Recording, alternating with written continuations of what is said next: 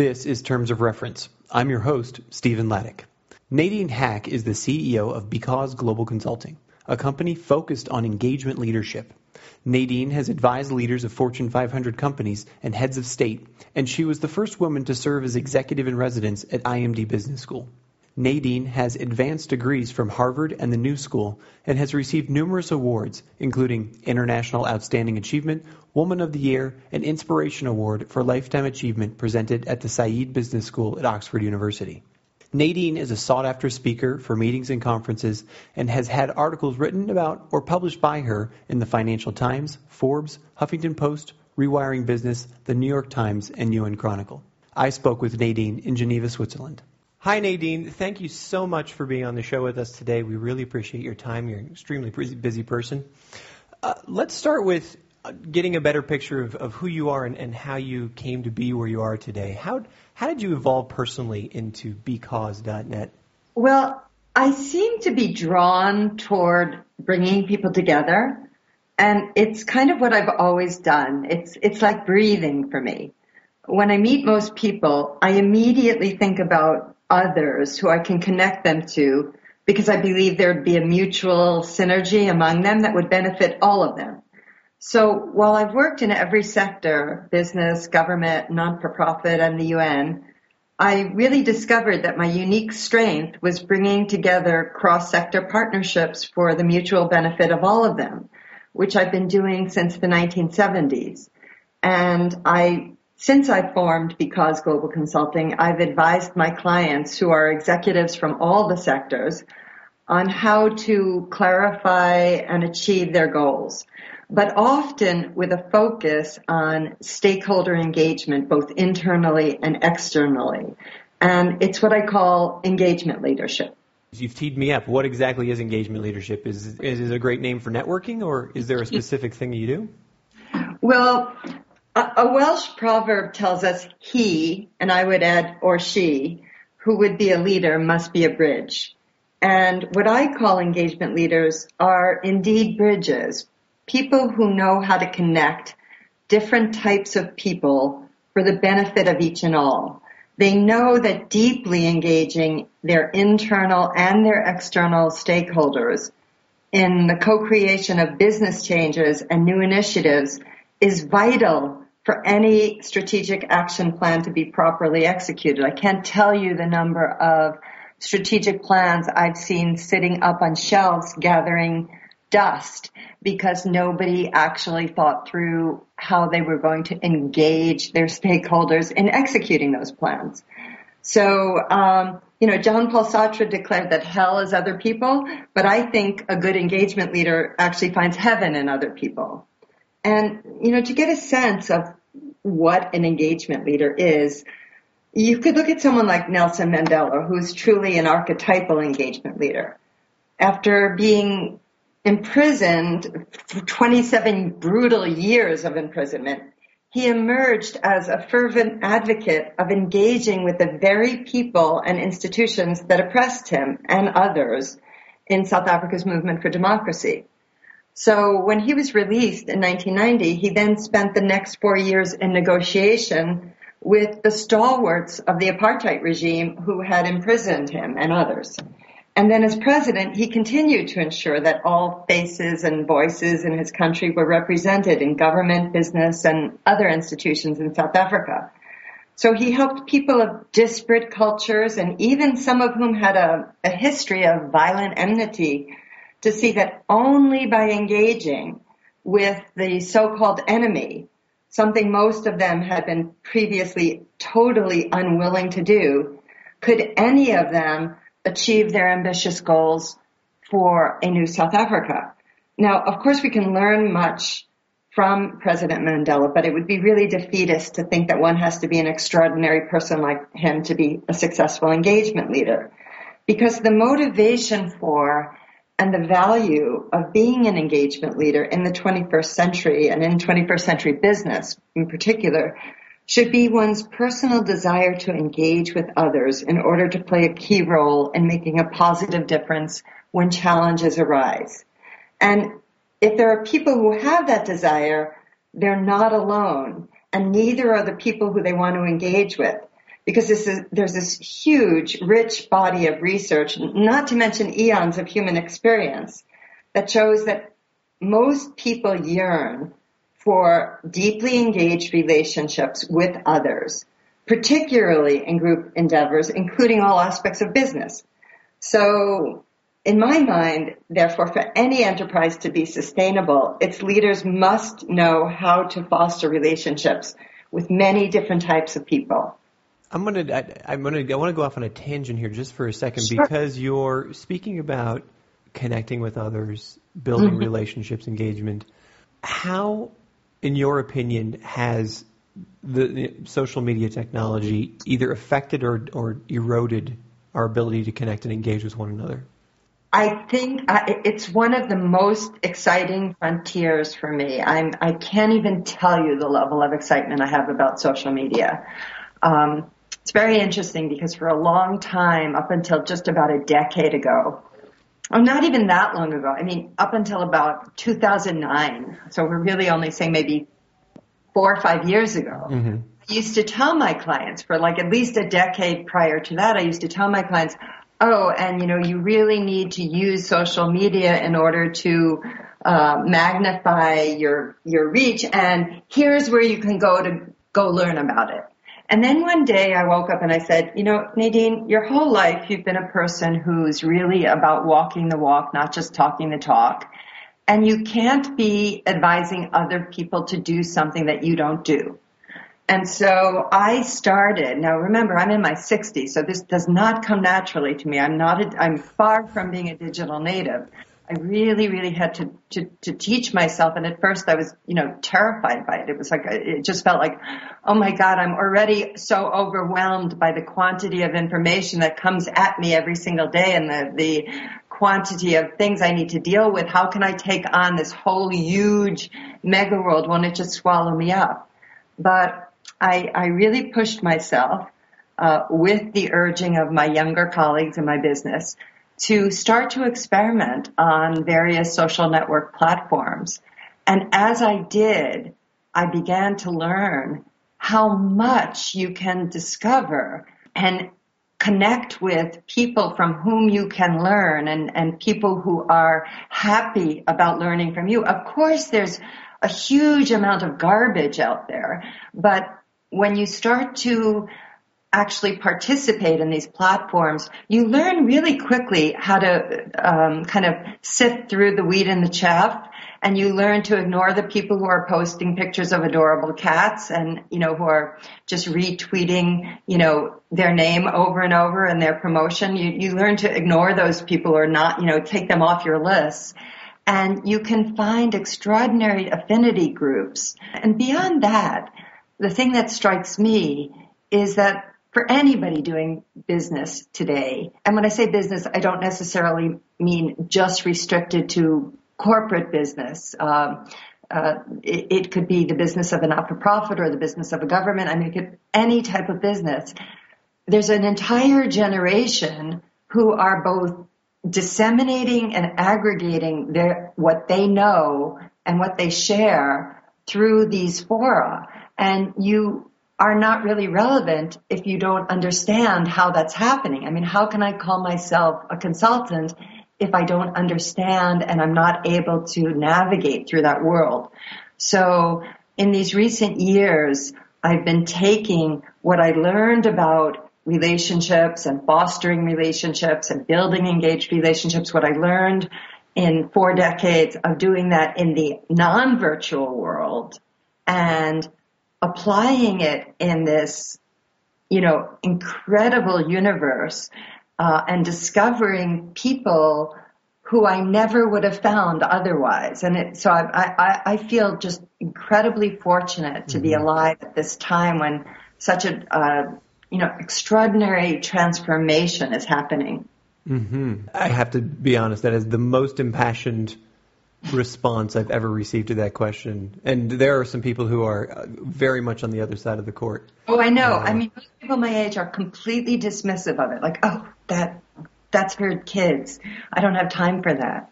And I just feel sorry for them for what they're missing. Let's go back to engagement leadership. And you have coined a term or have a process that you practice called strategic relational engagement. This is your sort of professional offering of how to do engagement leadership. Tell us about that process. How does that work either for a business leader or a nonprofit leader or, as you say, government leader? What's it look like on a day-to-day basis? Well, it's always been the case, but it's only more so in the context of what you just asked me about in social media, that a broad spectrum of stakeholders has a very direct impact on every enterprise's core business, whether they like it or not. And in today's increasingly interconnected world, organizations that foster a deep level of connection with their stakeholders are more successful in shaping that impact to their greatest advantage. And this is why I call it strategic relational engagement, or SRE, because adding the component of fostering meaningful relationships into business can transform stakeholder fear and or animosity into understanding, productivity, and strategic impact. And while SRE as a business strategy is an IP concept that I developed, it has a history of many precedents. I mean, there's several decades of a growing body of business literature that supports the values of team building, consensus building, and other relational activities to achieve strategic leadership and successful organizational change management. And interesting, you asked me earlier, what was my genesis? I come from 1960s student activism, civil rights time, and Dr. Martin Luther King had a very profound impact on my life. Dr. King wrote about achieving the beloved community. And it's a term that may seem touchy-feely to some, but his core belief was that increasing cooperation among allies and even winning the friendship of opponents would make it possible to live and work together productively. And I think this applies to business. King's idea then successfully launched an unprecedented measure of social change. But it was based on finding the shared benefit through respect and concern born of cooperative relationship, and by bridging the gap between even those with opposing views, so that consensus could be reached so that every party might gain something while the broader society also benefited. And for companies today, this has become what's called the coveted triple bottom line: people, planet, profit. So thus, whether you look at it from a philosophical point of view or a practical perspective, embracing SRE, strategic relational engagement, I believe is a necessary component of doing business successfully in the 21st century. That's fantastic. Is there a particular skill set or other resources that a company or a leader needs in order to successfully practice SRE? Is it training? Yeah. Is it money? Is it time? Well, let's start first with business leaders' assumptions, or often what might be their prejudices about the capacities or even the validity of their stakeholders, whether these are stakeholders inside or outside of their company.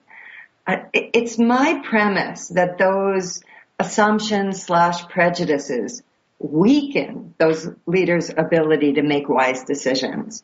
And when they can rise above such bias and engage more of their stakeholders effectively, they strengthen their decision-making talent and their leadership status. It may sound counterintuitive to those who believe that their status comes from fiercely protecting their control and their territorial power, but my experience over 4 decades shows that the opposite is true. In fact, the more inclusive the style of leadership, the greater the success the company achieves.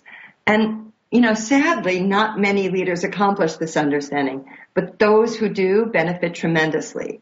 This relational connection to stakeholders results in much stronger engagement on everybody's part, and thus greater productivity, greater profitability, greater sustainability for the company as a whole.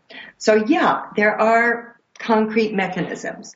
And when executives can learn and embrace the vital mechanisms of relationship building, businesses can sustain SRE, Strategic Relational Engagement, and more assuredly solidify their long-term success. And by the way, in doing so, they become engagement leaders. And so what I've done is I've broken SRE into a process, this whole process, into three main pillars. The first one is creating value through it. The second one is overcoming obstacles to it.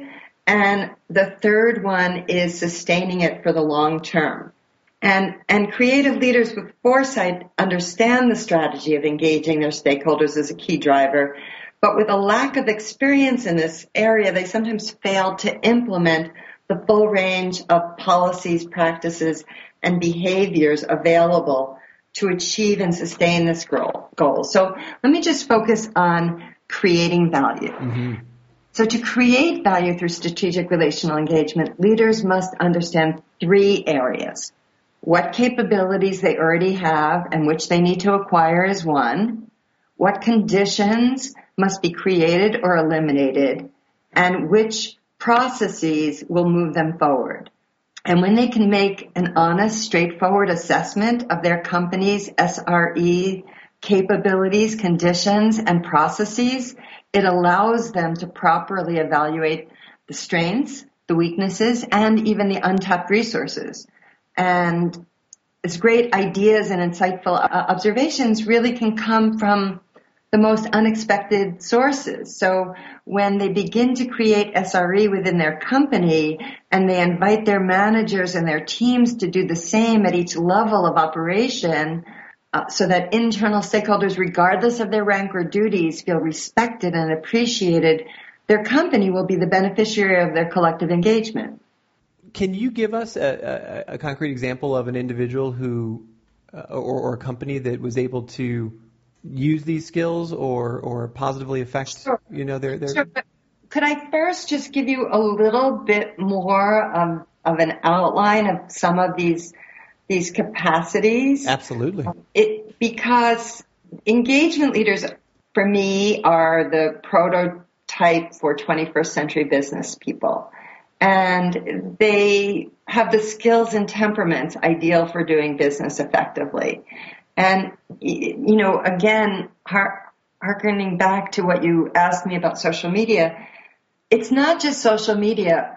In this age of globalization, everything is so interconnected. The lines are blurring between industries. The lines are blurring between industry and government. And to be successful in today's world where these diverse stakeholder boundaries expand and change daily and exponentially to no short degree because of social media that you brought up, it's really imperative to build and strengthen relationships. And so again, I've mapped out three key areas for leaders to gain and increase engagement buy-in from three key types of stakeholder groups.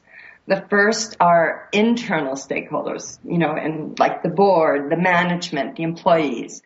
The second are kind of willing external stakeholders like customers, suppliers, partners, organizations pursuing the same goal by differing methods. And the third is even potentially adversarial stakeholders, i.e., regulators, watchdog groups, shareholders. So let's focus just on one of those, like the internal stakeholders. Okay, yeah, I was even going to suggest as well the adversarial ones, because that's obviously where most people... I can go into that too. I can tell you an adversarial story, and I will. Oh, great. But it's interesting, I think, to begin. I always think I'm a very holistic thinker, and I see things interconnected, and I tend to see things in concentric circles. So I see the internal stakeholders as the core, and that if you don't build a solid core, it's really hard to build out to those, further out concentric circles. So while most leaders usually have a pretty explicit framework, if not multiple frameworks, for the internal processes, they usually don't have, shockingly, a clear engagement action plan. Or, at the worst end of the spectrum, they even avoid engagement. I mean, so many of us have worked in environments where the person at the top, or even the entire senior management team for that matter, is fearful of anything other than policies or procedures that they themselves put in place. In fact, the person might be you, whoever's listening to me, as the head of a particular business line, region, or even an entire company.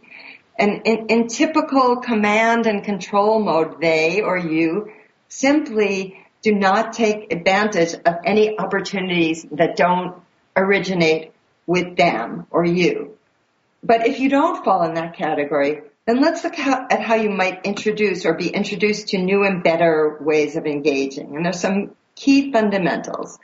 And relationships and trust are absolutely foundational. And so this requires building trust with your key stakeholders, which usually turns on something so simple and yet so profound, which is listening to them and incorporating their input. Then you can expand engaged relationships throughout your organization through chains of trust from one person to the next as you model that behavior of listening and incorporating. And this requires using emotional intelligence to knowing where people are in their professional trajectory. It means being sensitive to those whose status is changing, whether it's up or down or laterally, and even being alert to how they perceive their current position in the organization, even if it's remaining the same. And further, you can't just do this as an individual initiative. You somehow have to create structural support within your organization that has to be woven into the fabric of how your company operates internally. And to do this, you really have to develop systematic mechanisms that value and reward stakeholder collaboration. And, for example, if you have global offshoots, this is particularly important to help them understand, buy in, and support change. So I've helped many organizations do these steps by creating a stakeholder roadmap, beginning to work on them, beginning to engage their stakeholders, and then make the proper course corrections as they engage and learn what's best for them. Can you give us an example of a reward that you would consider for stakeholder engagement? Well, here's the thing. Think about today's companies. There's barely a company on earth that does not have either a vision statement, a mission statement, or some combination of the two that says in paper and proudly proclaims on their website, on their brochures, and in every other, pitch that they give that, we value our employees. We value the environment. We value things other than profit. And when it comes down to the annual bonus, what are people being compensated on? Too often, sadly, only their financial results. So take even the most well-intentioned employee, a really good person who really cares about bigger picture things in society and the world and really would want to do the right thing.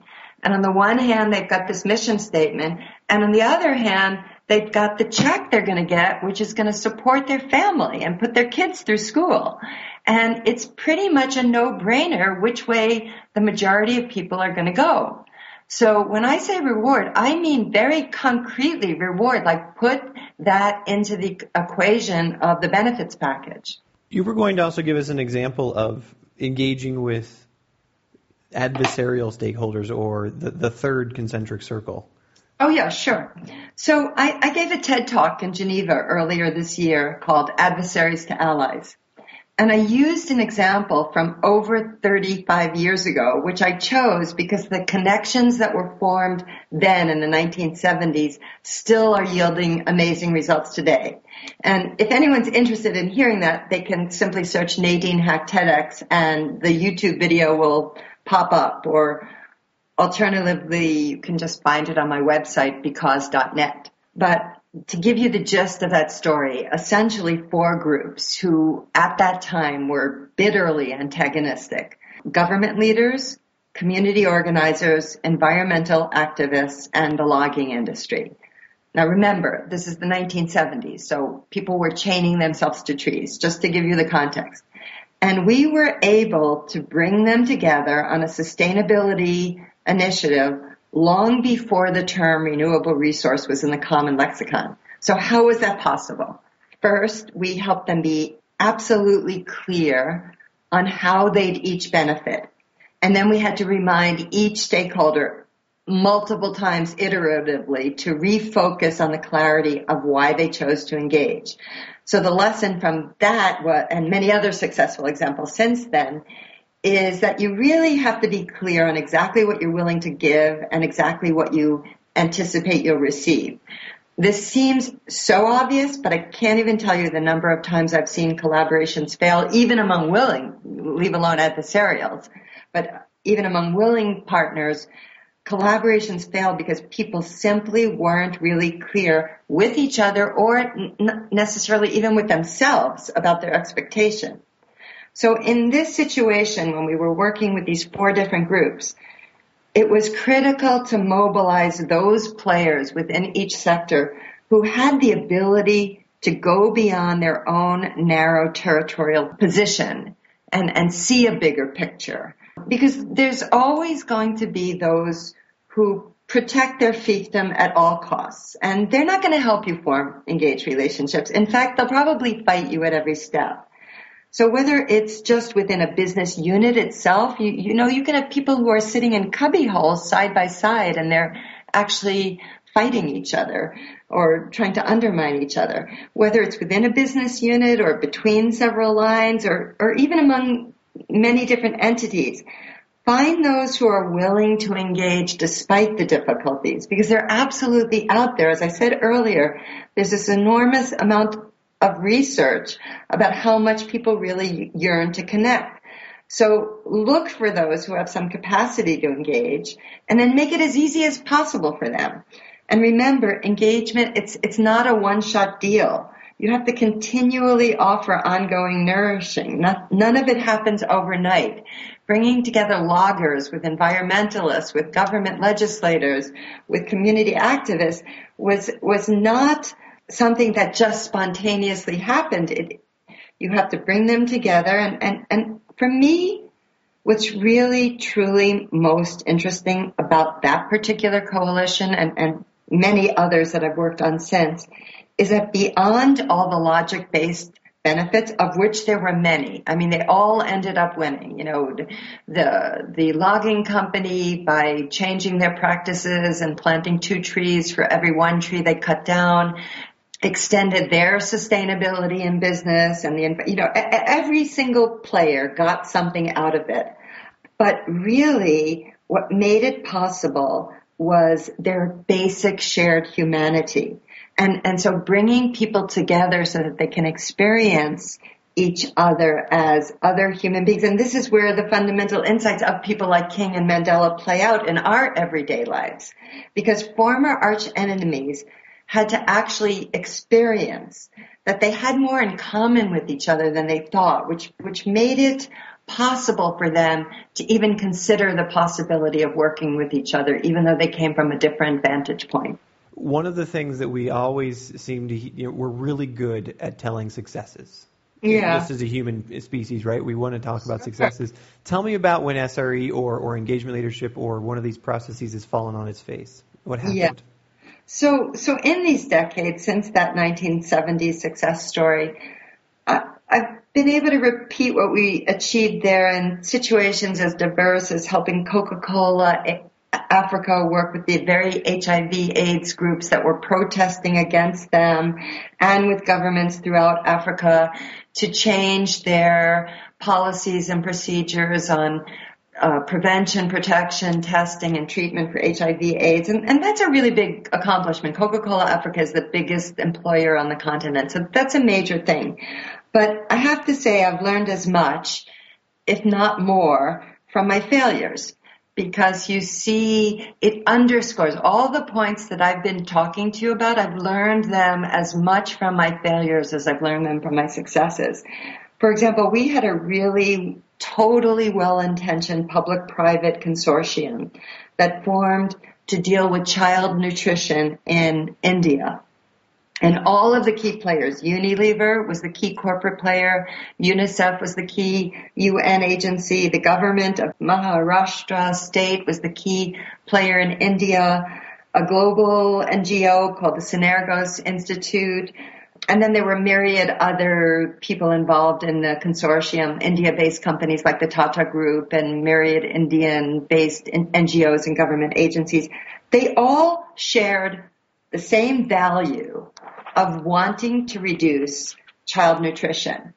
But they never quite achieved clarity on exactly what they hoped to do.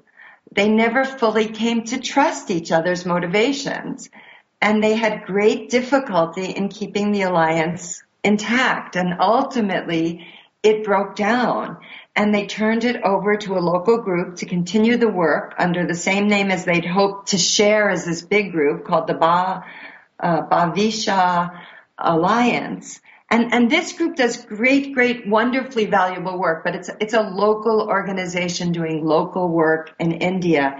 And the sad part was that the ambition of scale that this Unilever, UNICEF, Government of India coalition envisioned was possible, not only in that one state, but they actually hoped after piloting 7 rural sites and 7 urban sites to roll it out throughout India. And actually, because the founders were global players, they hoped then India would become a template for rolling it out globally. And they just could never even achieve it in their pilot projects because of lack of strategic relational engagement success.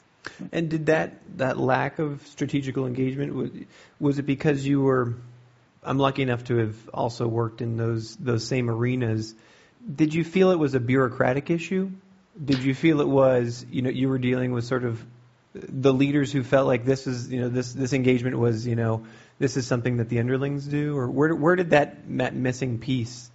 Well, to some degree, I think your point about leadership is on point because they never gained clarity at the very jump start of why are we doing this, and because they didn't memorialize that in even a basic kind of MOU that they all signed off on, every time there was a change in leadership, like the new people coming in to take over the role of the person who had held that role before didn't necessarily buy into what they were looking for to achieve. So yes, there's a leadership component, but it really, I think this point, I keep coming back to it. I know it seems too obvious to dwell on, but being really clear is so vital. I mean, not just in partnerships, just in anything you do. I found this to be true in general in life. Being really clear about exactly what you hope to achieve is a really, in my mind, big missing step for a lot of people. And you know that famous Alice in Wonderland place where, she reaches the point and she comes to the wall and the Mad Hatter's sitting on top of it and she says, it's a T in the road and she has to go right or left. And she says to him, which way do I go? And he says, well, where are you going? And she says, I don't know. And then he says, well, then it doesn't matter, does it? I mean, I'm paraphrasing. That's not the exact language of Lewis and Carroll. But the concept is when you don't know and you haven't clarified for yourself and you haven't clarified for those you're trying to engage, whether they're within your organization, outside your organization, they're an ally, they're an adversary, whatever they are, if you don't know and you're not explicitly clear, the chances of you achieving it are very, very slim. And the chance of you measuring it, the chance of you feeling a sense of small victories that give you the confidence to keep moving forward. That's what was so great about the urban reforestation, and which ultimately became statewide reforestation, which ultimately became a statewide renewable resource initiative, and statewide legislation, which became the blueprint for global green plans. At each iteration, as people experience small successes, they then have the confidence to take it to the next step. I'm an extraordinary advocate for the clarity of vision and the clarity of purpose. Mm-hmm. I don't think that your words are falling on deaf ears. I'm hoping not within this listenership. I know your time is valuable. You've shared some incredible insights. One last question. Sure. The people listening to this, or our audience, is an audience of young leaders, new leaders, mid-level managers, who are sort of still finding their way. Some people have got their vision and they're moving forward. What advice would you give to a new leader, a new MBA, or maybe somebody who's been out of an MBA for a couple of years? How to create this engagement leadership in their life? How to bring SRE into their personal practice in a real way? In a real way, I would say, regardless of what level you currently are at, it really doesn't matter whether you're like at the entry level position or you've already achieved a C-suite level position.